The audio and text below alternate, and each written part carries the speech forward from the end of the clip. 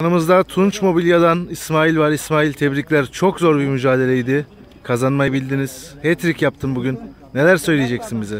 Öncelikle herkese iyi akşamlar. Takım arkadaşlarımın hepsini tebrik ediyorum. Çok güzel top oynadık. Mücadele çok iyiydi sahada. Karşı takımı da tebrik ediyorum. 3 gol için söyleyecek bir şey yok. İzleyen görecek zaten oyunumuzu.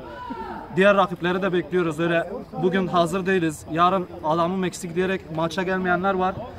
Karşı rakip bekliyoruz. Mehmet'in de ayağına sağlık. Teşekkür ederim. Mehmet herkese kaptan. İyi akşamlar. Güzel bir galibiyet aldınız. Bir de senden dinleyelim. Evet ki çok keyif aldığımız bir maç oldu. Galip gelmesini bildik. Yani çok zorlamadık aslında da.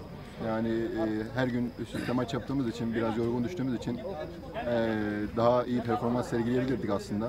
Ama olsun, yine de kazanmayı bildik. Güzel bir mücadele ettik. Herkesin ayağına sağlık. Oyuncularımı tek tek kutlarım. Rakip takımı da tek tek kutluyorum. Hepsinin ayağına sağlık.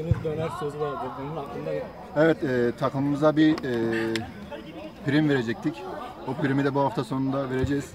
Tam olarak onun dışında da yeni rakiplerimizi mutlaka ama mutlaka bekliyoruz. Lütfen maça gelin. Teşekkürler kaptan. İyi akşamlar. İyi akşamlar. Merhaba, iyi akşamlar. Her iki takımın da ayağına sağlık. Güzel maçtı. Ama biz yine kazanmasını bildik her zaman olduğu gibi. Herkese iyi akşamlar. İyi akşamlar. Okan, senden de birkaç kelime alalım. Sen de bugün yedek başladın. Aynen, yedek başladım. Yedekle bitirdin maçı. Yedekle başladım, yedekle bitirdim. Evet. Ben dışarıdan daha etkiliyim, öyle görünüyor. Evet.